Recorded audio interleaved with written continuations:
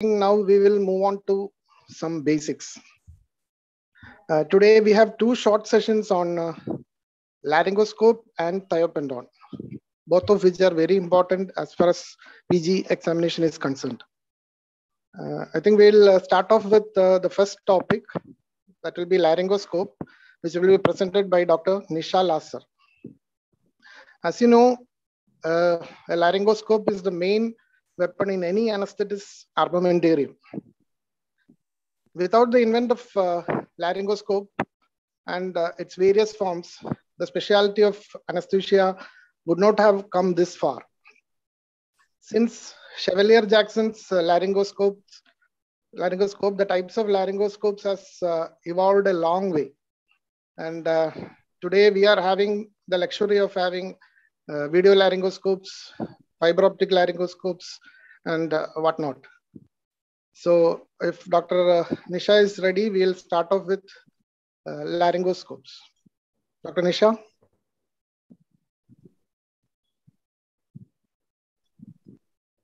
Hello, sir. Can you hear me? Yeah, you can proceed. Thank you, sir. Good evening, everyone. Today we are going to discuss about laryngoscopes. A laryngoscope is a device that is used to visualize larynx and adjacent structures, mainly to enable endotracheal intubation. The other uses are for insertion of transesophageal echo probe, insertion of nasogastric tube, for foreign body removal in the upper airways, upper airway lesion biopsy, and visualization and assessment of upper airway. Coming to history, the first laryngoscope was invented by Manuel Garcia in 1854. Alfred Kirstein developed direct vision laryngoscope in 1895. Visualization of vocal cords for intubation was popularized by Sir Robert McIntosh and Sir Ivan Magill in the early 1940s. Coming to laryngoscopy, the procedure. Laryngoscopy is a procedure wherein the larynx is visualized. It is performed for diagnostic, therapeutic, and intubation purposes by various specialists. Here is a picture that shows the view of larynx while doing laryngoscopy. Coming to the types of laryngoscopes, there are direct rigid laryngoscopes, indirect rigid laryngoscopes that uses fiber optics, mirrors, or prisms. Then video laryngoscopes are also available now. It can be classified into rigid and flexible. Then optical stylets, flexible fiber optic endoscopes. Coming to direct rigid laryngoscopes. This is the most commonly used variety of laryngoscope. It is a dominant modality since 1940s.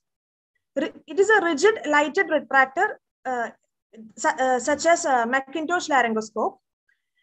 This one is reliant on retracting tissues, thus creating uninterrupted line of sight between the operator and the objective, that is the larynx. The advantages are it is quick to use, economical, rugged, and universally available.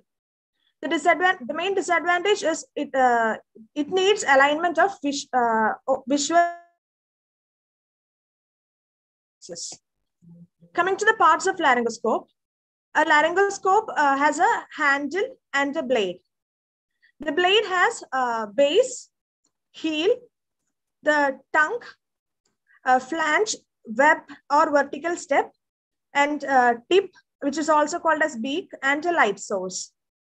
There is a hook on for the connection between handle and the blade. Coming to handle, it is held in hand during use. It provides the power for light. It accepts blades that have a light bulb to have metallic contact, which completes an electrical circuit when the handle and blade are in working position. Handles containing batteries or using fiber optic illumination, it contains halogen lamp bulb. Handle is fitted with a hinge pin, which fits into the slot on the base of the blade. The handle is available in different sizes. It has a rough surface for better grip. Disposable handles are also available now.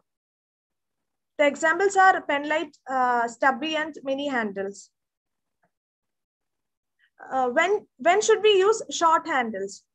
It is used for patients in whom chest or breast contact the handle during use, or when cricoid pressure is being applied, or when patient is in body cast. Suppose the short handles are not available, then we can go for other techniques such as inserting the blade laterally into mouth, then advance and rotate it until it is in a midline position. Or we can detach the blade from the handle, then insert the blade into mouth and then reattach the handle to the blade. There is another type of handle, that is Patel Syracuse handle, which can be positioned and locked in 4 different positions, such as 45 degree, 90 degree, 135 degree, and 180 degrees. This is the picture of a blade. Here we can see the base of the blade. The end of base is called as heel. There is a lock in the base. And this is the web or vertical step. Here we can see the tongue, the tip, the light, and the flange. Coming to the blade. It is a component that is inserted into mouth. Base, it attaches to the handle. It has a slot for engaging the hinge pin of the handle. The end of base is called as heel. Coming to the tongue, which is also called as spatula. It is the main shaft. It compresses and manipulates the soft tissues and lower jaw. The long axis of tongue may be straight or curved. The straight blade helps in better laryngeal visualization. Curved blade helps in easier intubation. It has a flange which projects off the side of tongue and is connected to the tongue by the web. It guides instrumentation and it deflects the tissues from the line of vision. It determines the cross-sectional shape of the blade.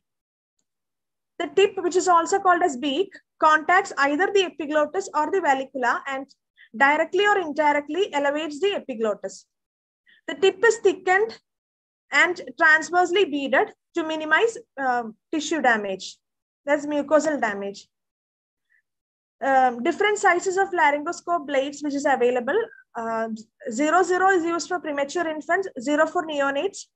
Most commonly used are 3 and 4 size blades for adults.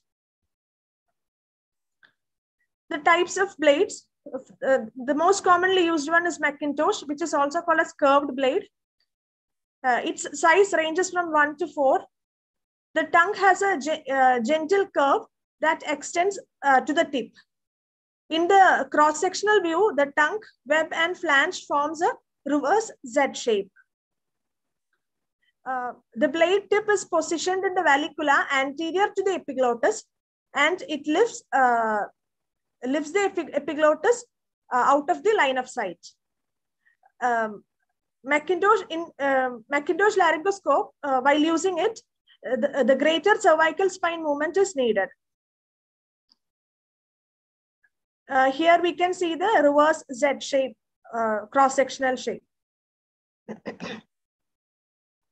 Reverse Z shape. Coming to the modifications of Macintosh laryngoscope, there are several modifications. The most common ones, we need to know are left-handed laryngoscope, Macintosh blade. Here the flange is on the opposite side. It is used for abnormalities of right side of face or oropharynx in left-handed intubators, then intubating in right lateral position, then positioning the tracheal tube directly on the left side of mouth. Then modified English Macintosh. Here the flange is curved and lower at the handle end. The flange is reduced to decrease the pressure on maxillary incisors. Coming to polio blade, the blade is offset from the handle at an obtuse angle.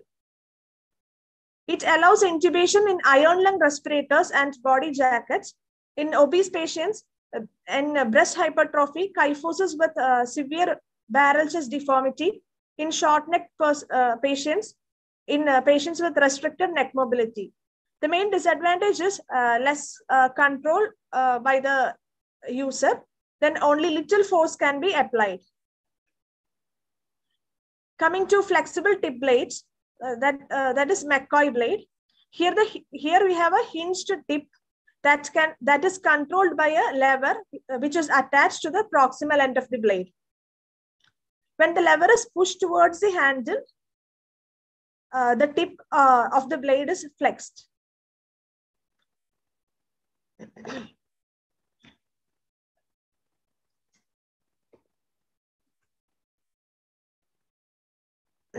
McCoy blade helps in increased view of larynx. There is only less force required to intubate, and there is a decreased risk of patient trauma. It helps in difficult intubation scenarios. Coming to Miller blade, which is also called as straight blade. The tongue is straight with a slight upward curve near the tip. The flange, web, and tongue form a C with the top flattened. The lamp socket on either the web or on the tongue. It is positioned. The blade is Miller blade is positioned posterior to the epiglottis, trapping it while exposing the glottis. Its size ranges from 0 to 4.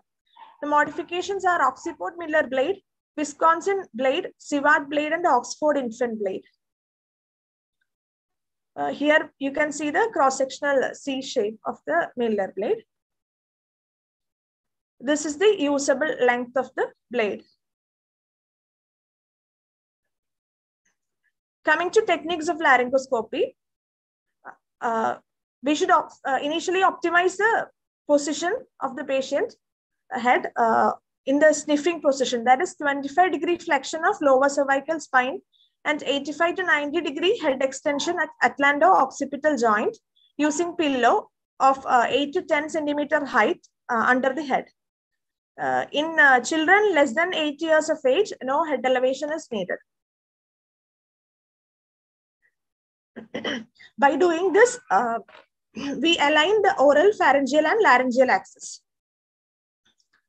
The laryngoscope is held in left hand at the junction of handle and blade. Optimum opening of mouth with the thumb over index finger. That is called a scissoring action. This is done by the right hand. Introduce the blade into mouth from right side without engaging lips and teeth. When the half of the blade enters the oral cavity, sweep the tongue to the left. Then advance the blade along the side of tongue towards right tonsillar fossa. When the fossa is visualized, blade tip is moved to the midline. Advancing blade behind the base of the tongue, elevate it, we can see the epiglottis. From here, we have two different techniques, one for curved blades and other for straight blades. For curved blade, that is Macintosh blade, it is advanced until the blade of tip fits into the vallicula. We then apply traction along the axis of handle, moves the base of tongue and epiglottis forwards, and glottis comes into view. For straight blades, the blade is advanced, epiglottis is identified. The blade tip is passed posterior to the epiglottis. Then blade is fitted anteriorly, elevating the epiglottis directly, and glottis comes into view. The traction force should be along the laryngoscope handle and approximately 25 to 40 newtons. In difficult laryngoscopy, we can increase the traction to 50 to 70 newtons. Never use the blade as a lever and teeth as fulcrum. This will lead to trauma of maxillary teeth. Maneuvers to improve laryngoscopic view. Birth maneuver, that is external backward, upward, and rightward pressure on the thyroid cartilage to improve visualization of glottis. Other one is external laryngeal manipulation. Coming to indirect laryngoscopes, the first one, the one we are discussing here is Bullard laryngoscope. It is an indirect rigid fiber optic laryngoscope. It uses it is a rigid metal shape which follows the contour of oropharynx and epiglottis.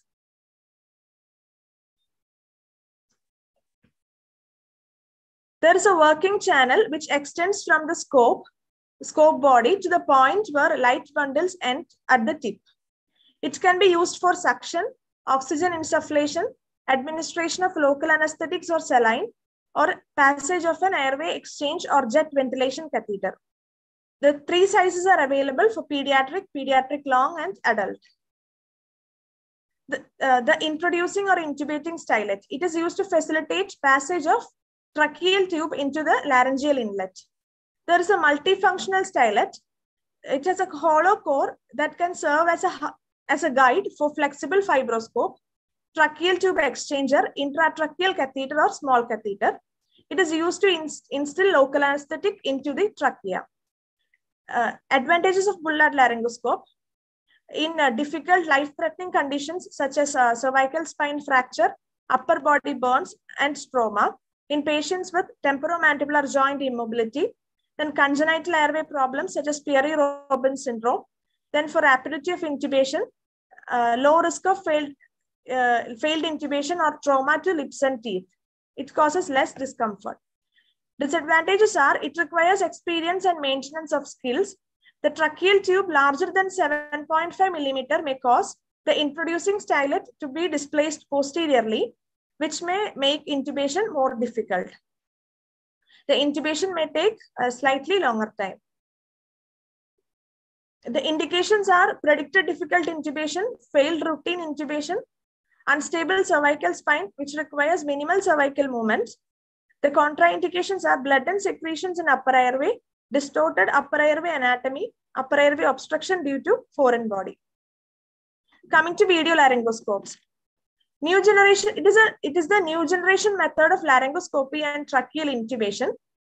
We can see the images from distal end of laryngoscope blade, which is carried onto the screen.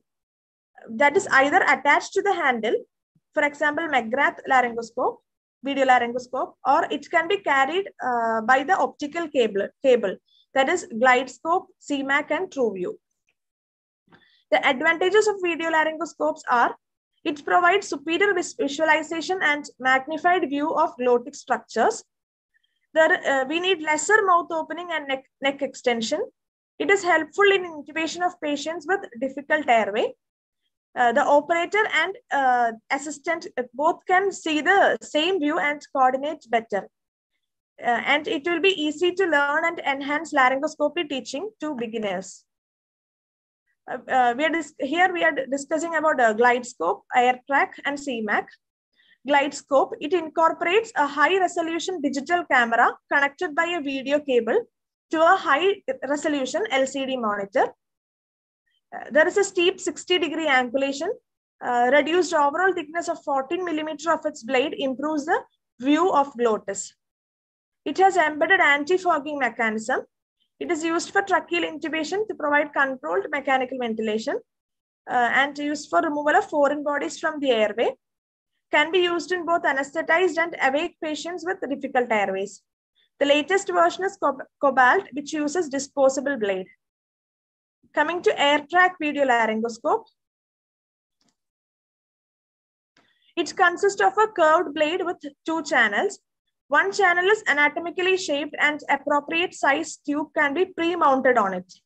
The other channel contains series of lenses, prisms, and mirrors that transfer image from illuminated tip to a proximal viewfinder. Here we can get good quality view of glottis, adjacent structures, and tip of endotracheal tube without need of aligning the 3 airway axes. It will not obstruct view of vocal cords during the act of laryngoscopy. It can be used for both routine and difficult airways. Coming to CMAC video laryngoscope, it gives us clear image without fogging. It can also record still images and video sequences on SD memory card. The blade is flattened and round edges. It has round edges. It is useful in case of reduced oral aperture and less damage to teeth and soft tissue. There is no need of stylet. Coming to cleaning of rigid laryngoscope. First, we should remove the batteries, clean the handle with water and detergent, then with alcohol. Handle can be sterilized by using steam, plasma, or gas. Then rinse the blade with water and enzymatic detergent using a soft brush. The blade can be sterilized by ETO, steam, plasma, or liquid chemical. Then disposable covers for handle and blades are also available. Disposable handles and blades are also available. The complications of laryngoscopy are common complications are dental injury, that is damage to teeth, gum, or dental prosthesis. Then there can be minor bleeding. Then cervical spinal cord injury, lingual or hypoglossal nerve injury, arytenoid subluxation, temporomandibular joint dislocation, laceration such as esophageal, laryngeal, or pharyngeal. Then swallowing or aspiration of a foreign body can also occur. The laryngoscope can malfunction. There can be circulatory changes such as tachycardia or hypertension due to the stress response. And there can be disease transmission, infectious disease transmission can also occur. Thank you.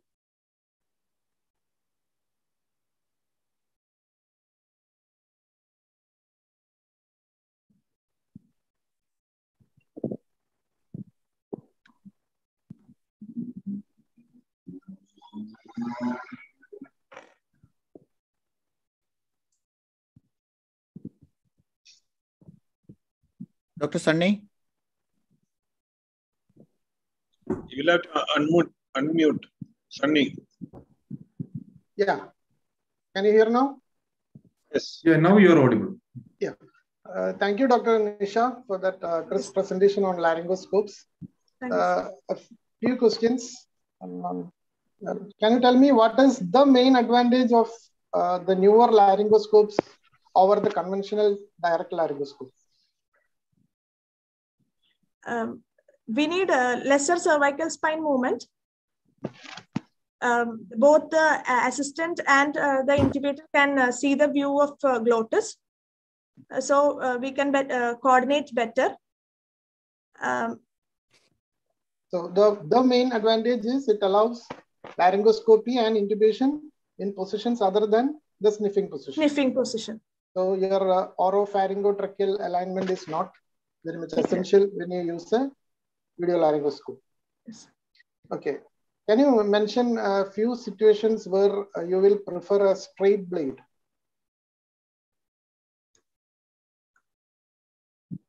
For example, your Miller blade. Any few conditions or situations where you will prefer a Miller blade over a Macintosh blade?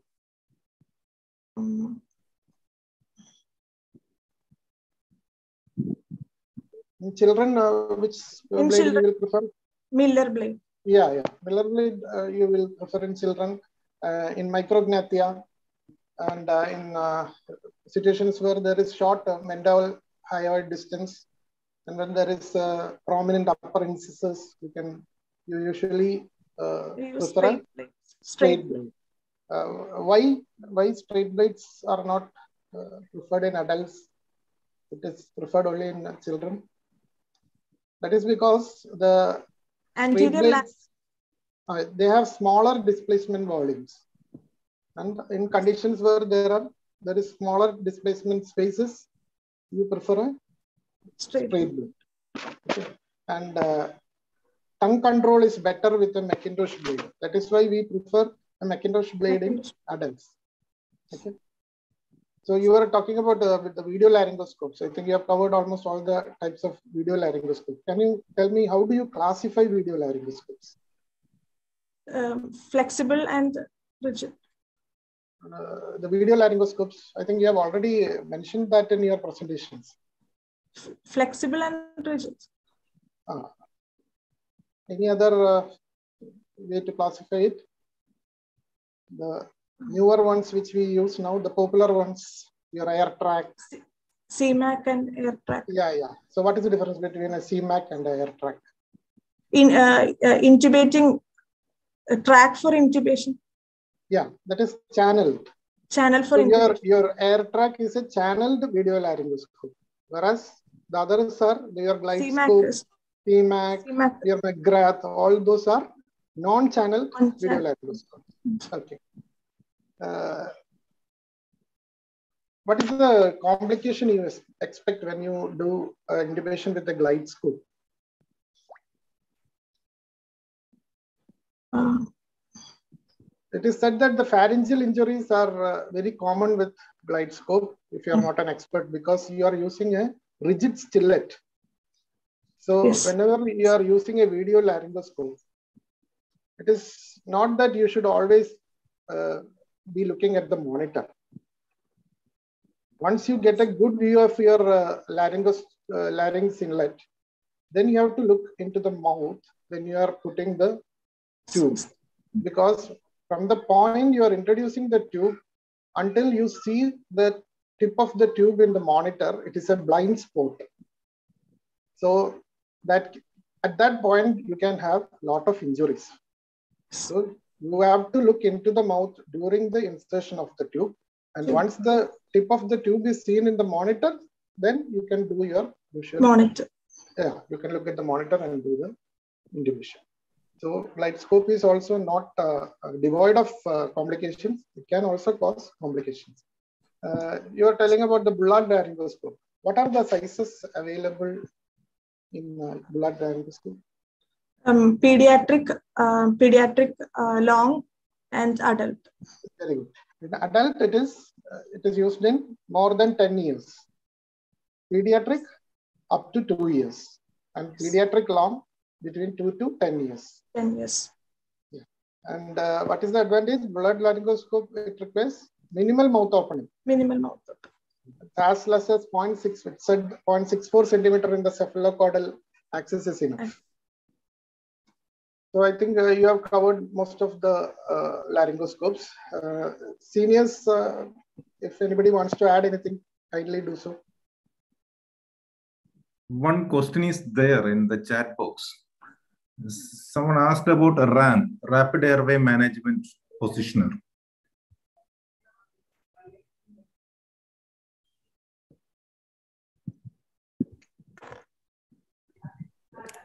Dr. Sunny.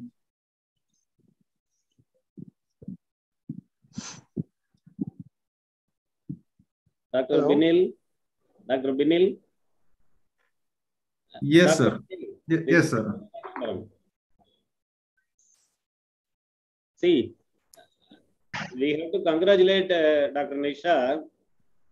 Hello? You are audible, sir. You are audible.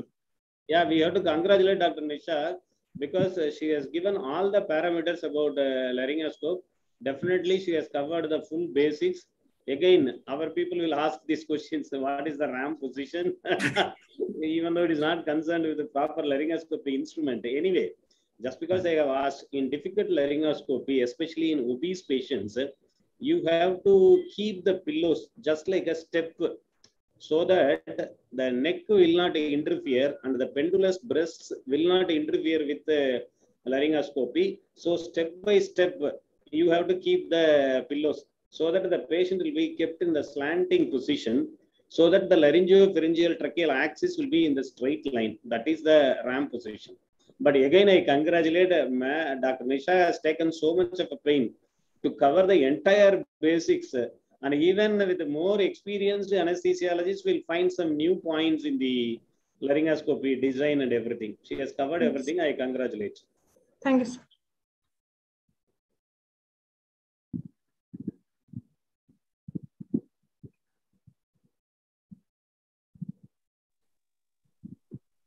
If there are no more questions, I think we can go on to the next topic. Dr. Binil, shall I? Hello? Yeah, you can continue. Yes, Sunny, please proceed. Yeah, next talk will be on thiopentone. It is a drug, as you know, which was used to be the most widely used and mainstay induction agent of choice in anesthesia practice until it was replaced by propofol. And with both anesthetic and non-anesthetic uses, thiopentone is unique.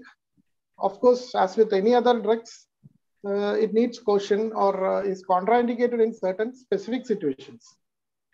But unfortunately, I think the present generation anesthetists very hardly use it, and many of our junior postgraduates have not seen it or have not used it. So I request Dr. Nirmal to show some light on thiopentone. Dr. Nirmal?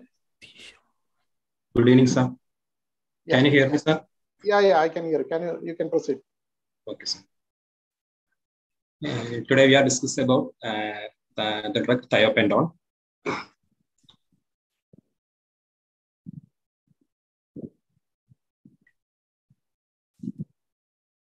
As we all know, Thiopentone comes under the class as a common intravenous induction agent, comes under the class barbiturates.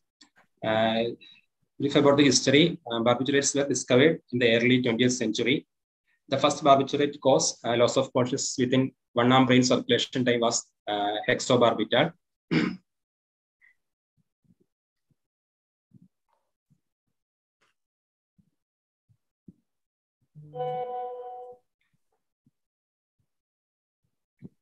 Thiopentone was introduced clinically by Waters and Lundy in 1934 and became clinically preferred induction agent because of its rapid onset of action and short duration. Thiopentone also referred to as thiopentol and pentothal. Next, about the physicochemical characteristics of thiopentone. Barbiturates are defined as any drug derived from barbituric acid. Barbituric acid, which lacks central nervous system activity, it's a cyclic compound obtained by the combination of urea and malonic acid. Barbiturates with sedative and hypnotic properties results from the substitution of hydrogen attached to the carbon atom in the position 5th with the alkyl or aryl groups. The two major classes of barbiturates are oxybarbiturates and thiobarbiturates with either an oxygen at position 2 or with the sulfur in the second position respectively. Thiobarbiturates include thiopentol and thiamylal, and oxybarbiturates methotrexate. It's a common induction agents under the class barbiturates. It's a picture showing the structures of common barbiturate induction agents. As here we can see the second position in the thiopentone is replaced with the sulfur atom and retain the oxygen atom in case of methotrexate. That is, which retained the oxygen atom at the number 2 carbon of the barbituric acid ring are designated as oxybarbiturates. Replacement of this oxygen atom with sulfur atom results in thiobarbiturates, which is more lipid soluble. Also, the substitution of at the 5th position with the phenyl group produces the anticonvulsant activity to the barbiturates. Next, about the formulations. Thiopentone is supplied as a hygroscopic pale yellow powder, while commonly contain 500 mg of sodium thiopentone with 6% sodium carbonate in an inert atmosphere of nitrogen. It is reconstituted with 20 ml of sterile water. This yields a 2.5% solution. Each ml contains 25 mg, with a pH of 10.6 to 10.8. This alkaline solution is bacteriostatic and safe to keep for 48 hours. Next, about the pharmacodynamics. So, metabolism. Thiopentone exclusively undergoes hepatic metabolism. Metabolites are almost all inactive, water soluble, and excreted in urine. The barbiturates are transformed by 4 processes. First one, oxidation of the aryl or alkyl or phenyl moiety at its 5th position, and dealkylation, desulfuration of the thiobarbiturates at 2nd position, and destruction of the barbituric acid ring. The thiopentol is 65 to 85% protein bound in plasma, so the metabolism is slow. In the usual induction doses, that is 4 to 5 mg per kg, thiopentol exhibit a first order kinetics, that is a constant fraction of drug is cleared from the body per unit time. However, at very high doses of thiopentol or infusion doses with the receptor saturation, 0 order kinetics occurs. That is a constant amount of the drug is cleared per unit time. This leads to accumulation of the active drug and delayed recovery. As earlier said, the metabolites are inactive and easily excreted through urine. It's metabolized in the liver to hydroxythiopentol and the carboxylic acid derivative, which are more water soluble and have little central nervous system activity. When high doses of thiopentol are administered, desulfuration reaction occurs with the production of pentobarbital, which has long-lasting CNS depressant activity. The low elimination clearance of thiopentol contributes to a long elimination half-life of about 11 to 12 hours. The volume of distribution is slightly larger in female patients, causing a longer elimination half-life. Pregnancy also increases the volume of distribution of thiopentol prolonging the elimination half-life. Because of its lipophilicity, relatively large volume of distribution, and low rate of hepatic clearance, thiopentone can accumulate in tissues, especially if given in large doses over a prolonged period. The hepatic enzyme induction by barbiturates like cytochrome P450 is the reason that they are now recommended for administration to patients with acute intermittent porphyria. Barbiturates may precipitate an attack by stimulating aminolevulinic acid synthetase, the enzyme which is responsible for the production of porphyrins. So the mechanism of action, the effects of barbiturates on the central nervous system have been grouped into two categories. First, the enhancement of synaptic actions of inhibitory neurotransmitters. Second one, the blockade of synaptic action of excitatory neurotransmitters. So you all know GABA receptor is the only site proven to be involved in barbiturates-induced anesthesia. The GABA receptor, it is a chloride channel composed of 5 subunits.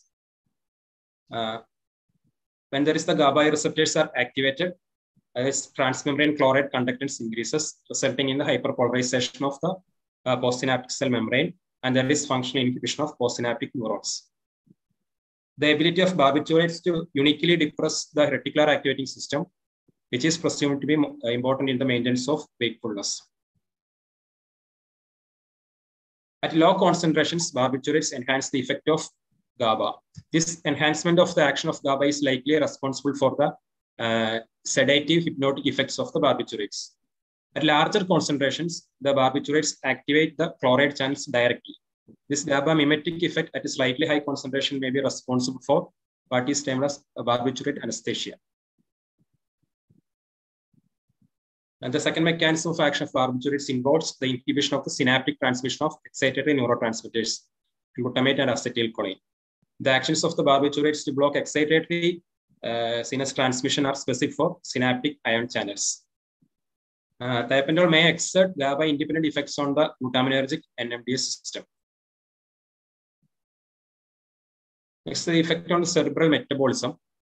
A dose-related depression of cerebral metabolic oxygen consumption rate, and it progressively slows the electroencephalogram, reduces the rate of ATP consumption, and enhances protection from partial cerebral ischemia. With the reduction in cerebral metabolic rate of oxygen consumption, there is parallel reduction in cerebral perfusion, which is seen in decreased cerebral blood flow and intracranial pressure. The ratio of cerebral blood flow to cerebral metabolic oxygen rate remains unchanged.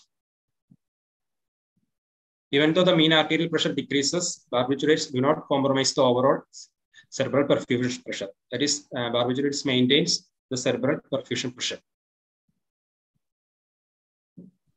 So effects on the central nervous system is highly lipid soluble, and there is low degree of ionization, can cross the blood-brain barrier rapidly. So it can have fast onset of action.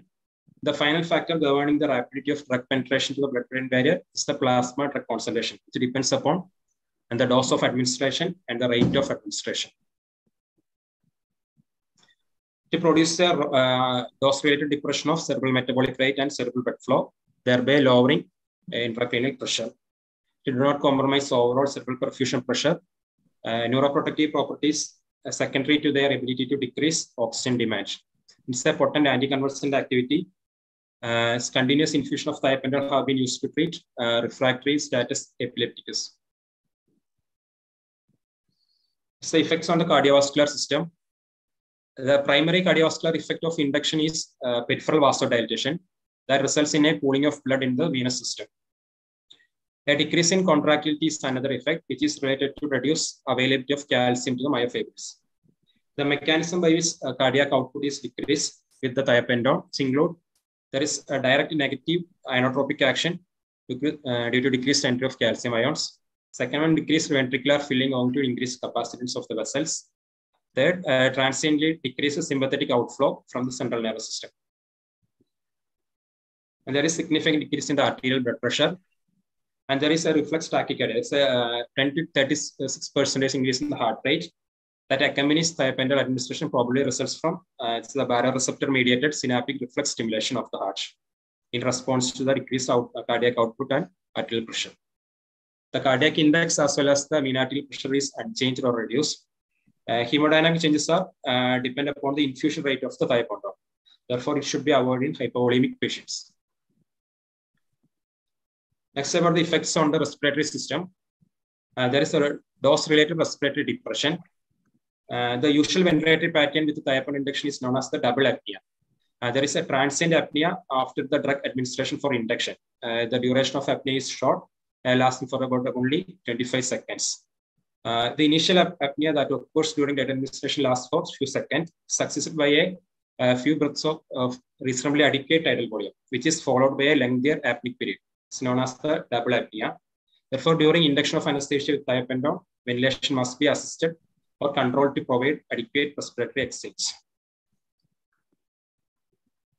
The other effects of thiopentone includes about 40% patients is a garlic or onion taste, allergic reactions, local tissue irritation, tissue necrosis, exacerbation of the thiopentone, transient apical rash, bronchospasm, and anaphylaxis.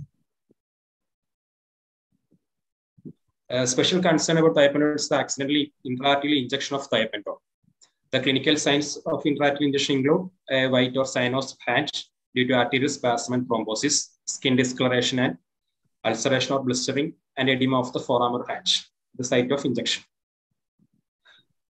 It's because thiopentone is a strong alkaline irritant, the pH of 10.8 as a 2.5% solution. When injected into an artery, crystals of thiopentone will precipitate due to changes in pH, especially with the blood, may eventually block small arterial and capillary vessels. The crystals themselves lead to local release of noradrenaline with a subsequent vasospasm and thrombosis. Treatment include depend on the volume and concentration of thiopentone injected. Consider as a medical emergency, discontinuing surgery. Steps include first, the cannula should be left in the artery. It's a saline flush to dilute the drug and keep the limb elevated to facilitate the venous return.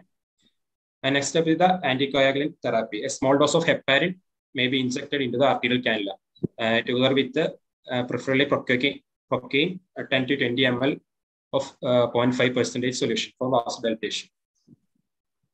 Other drugs can be used as phentolamine, an alpha blocking agent, and papaverine 40 to 80 mg. Papaverine and procaine have also infiltrated around the exposed artery. To ensure maximal vasodilatation, definitive treatment is a cervical sympathetic block or a brachial plexus block should always be done. The most direct and immediate method of obtaining vasodilatation is general anesthesia with volatile anesthetic agents. So the uses of thiopentone. Barbiturates are used clinically for induction, maintenance of anesthesia, and for pre-medication. Induction of anesthesia usually heralded by the loss of eyelash reflex. Hello. Hello.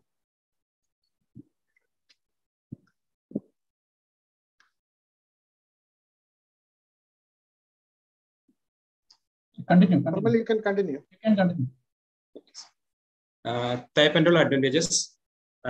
Prompt onset of action to 15 to 30 seconds, and there is smooth induction are advantages of thiopentone. The rapid emergence, particularly after single use of induction, to maintain general anesthesia because repeated doses reliably sustain unconsciousness and contribute to amnesia. And the dose of thiopentone, the usual induction dose is 3 to 5 milligram per kilogram in adults. In children, slightly higher dose due to increased volume distribution, 5 to 6 milligram per kg in children, and 6 to 8 milligram per kilogram in infants. The intravenous maintenance dose is 50 to 100 milligram every 10 to 12 minutes.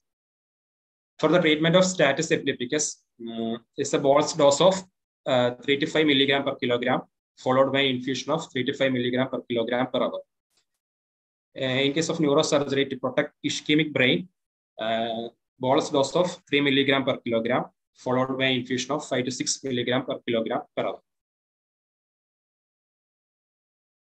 Contraindication to thiopentone, when there is a respiratory obstruction or in case of an inadequate airway, because thiopentone may worsen respiratory depression. And second, in case of severe cardiovascular instability or in hypovolemia. Third, in status asthmaticus, condition in which airway control and ventilation may be worsened further by thiopentone. Fourth condition is porphyria, This may be precipitated by thiopentone. And also without proper induction equipment and airway equipment, thiopentone should not be administered. The side effects of thiopentone, as we earlier said, hypotension if thiopentone is administered to hypovolemic or shock patients, respiratory depression when excess doses are used, laryngospasm, bronchospasm, unusual but may be precipitated in asthmatic patients. And last, about the allergic reaction from cutaneous rashes to severe anaphylactic shock with cardiovascular collapse. Thank you, sir. Yeah, thank you, Nirmal, for that this presentation. A few clarifications. Can you tell me why this 6% sodium carbonate is added in thiopentone vials? The sodium carbonate is added as a preservative to prevent the oxidation, and along with the atmospheric nitrogen, it keeps the alkaline medium and prevents the precipitation. Yeah, it will prevent the precipitation of the insoluble thiobarbituric acid. Right. What happens to the intraocular pressure when you give thiopentone? The effect of thiopentone on intraocular pressure? Initially, thiopentone may decrease the intraocular pressure. But with the administration of tracheal intubation, it may increase more than that of propofol. It is when you use codeine along with that. Okay, thiopentone as such decreases the intraocular pressure, so you can administer it for patients with glaucoma, penetrating eye injury, corneal ulcer, desimetoscele, all those things. Yes. Okay, tell me what is the endpoint of your induction dose of anesthesia with thiopentone and propofol? Are usual questions? Thiopentone, the response loss of eyelash reflex as compared means in case of propofol, it's a loss of verbal commands. Yeah, it will be the loss of verbal commands. Okay. Can you tell me a few reasons for the clinical occurrence of an unconscious mother but an awake neonate when you use thiopentone in pregnancy? The rapid redistribution of the drug in the mother. Is that the main first reason? The rapid uptake in the neonate's hepatic uptake. Yeah, the preferential uptake of thiopentone by the fetal liver. Why? Because why liver? Because it is the first organ perfused by the blood coming from the umbilical vein. Okay. That is one reason. Okay. Then the other reason? The relatively high water content of the brain. Yeah. In neonates, the fetal brain has relatively higher water content. Okay. Then, as you said, rapid redistribution of the drug into the maternal tissues. Then also that there will be dilution in the fetal circulation. These are the reasons why when you use thiopentone in pregnancy, you will create an unconscious mother, but an awake neonate. Yeah. Okay. One question from question of historical importance. Can you relate thiopentone to World War II?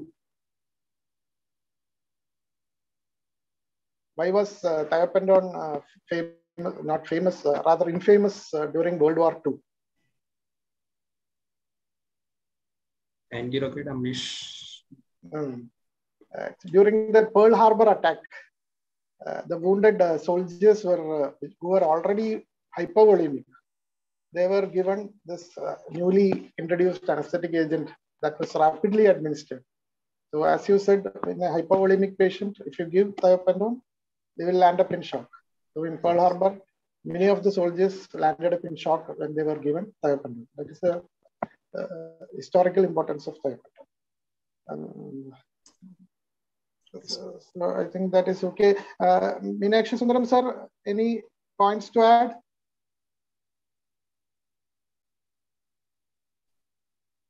Rajesh sir? Dr. Sunny, both your postgraduates presented well. And yeah, they are presented well, actually. Nothing more to add. They have even described the minute points also.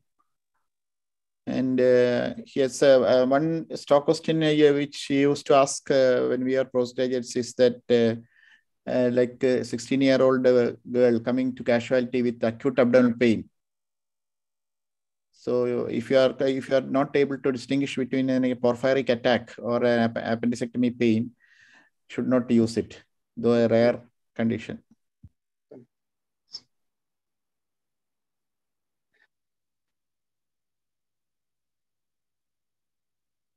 And what's the one arm ring circulation time for thiopentone? Yes. Normal. 15 to 20 seconds. Okay.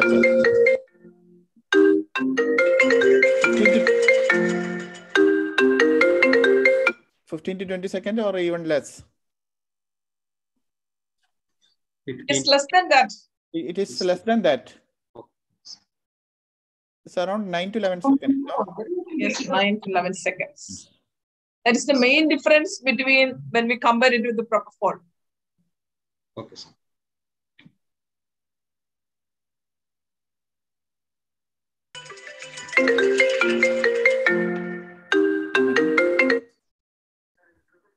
And any more questions? Any more comments from the audience? Anything else, madam, to add?